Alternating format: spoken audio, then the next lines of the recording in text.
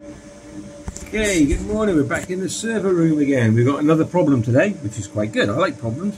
This is a power over Ethernet switch. You've seen it. This is an Ethernet cable. This is for beginners. I'm no trained person. I just worked this out myself, self-taught. Anyway, so this switch not only does do data, but it also sends power down the Ethernet cable. So if you've got an AP that requires power, which is one of these, which is an access point, Wi-Fi, then all you do is plug it in and it should power it up. Give me a second. Okay, it plugs in the side there. If we flip it over, there should be a light on. And there we go. There's the light. What will happen, this will power up, it'll wait, and it'll find other APs local to it and connect, and then you've got your system working up and running. Now we have a big AP which has failed, so I'll take you to that now, and we're going to do a test on it because we don't know why. Okay, so this is the big one. This is on the side of a building, and this projects Wi-Fi across the field, so they can do whatever they want with their laptops or whatever. They can connect to the network and everything. But it's failed.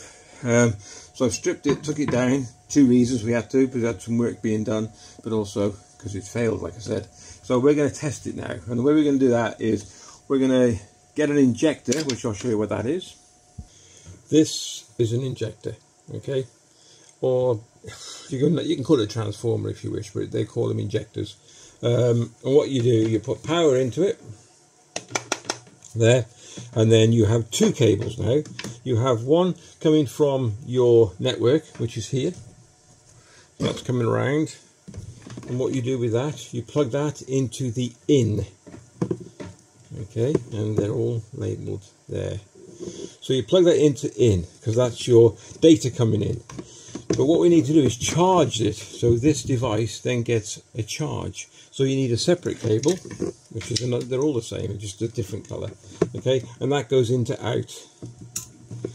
Alright, then that will plug into this, which I'll show you in a sec.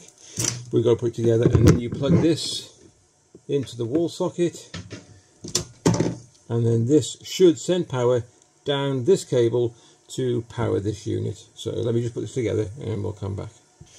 Okay, so we probably don't need to do this, but I'm going to show you how they come apart anyway, just for the video. So there we go, two screws.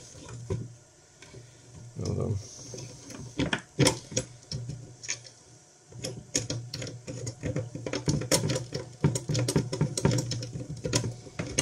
So that one goes in there, you can't go wrong. This one goes in there. I'll put these together first. 2 secs. Okay, pop the screws on, and then you've got two push fit, and then screw on. And these are external ones, and they're waterproof.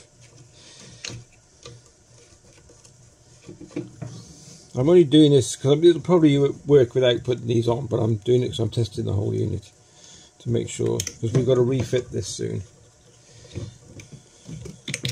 Okay, there we go. So I'll do the other one and we'll get back to you in a sec. So on the second one, because it's at the bottom, the actual antennae can be moved sideways. They're on pivots, they're on swivels. I'll show you that in a sec. Okay, just line them up.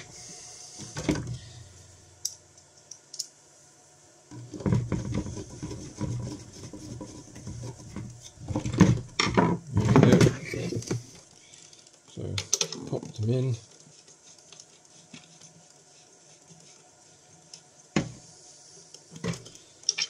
Pop them in.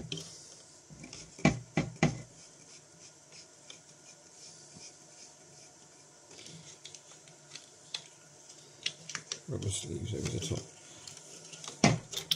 And then of course the aerial does pivot. It's on a screw fix underneath. And that's it. So the next thing is there's the other part, which is out on the field, of course, full left on the connection. There's a bung that goes in here, but you can see the RJ45 connector. So now we've got to test this. Okay, there we go, both aerials on, both antennae, whatever you want to call it. So now we're going to put the power in, we'll turn it off. So now we're going to power up the injector. Okay, don't put him on yet until we put the cable in. Then we're going to drop the other end of the cable, which is coming from the out, into the in. Well, it's the only part of the AP. Alright, and then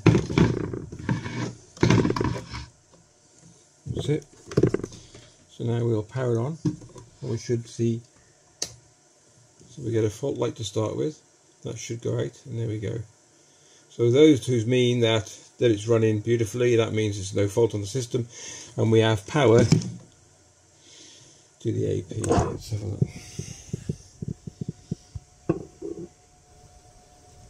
Alright, so far we know the AP isn't faulty, so I'm waiting for the lights to come on. So it must be a wire the other end that we've got to trace and find out where the brake is, or as the injector, because the one over there where it's facing the field, it has one of these injectors, so probably the injector has failed. So this is just a way of diagnosing your APs actually. We'll just wait for there we go, the green light now, that will start coming on. So if anybody there found this interesting, please give it a thumbs up and a like. That would be great. It helps the channel a great deal.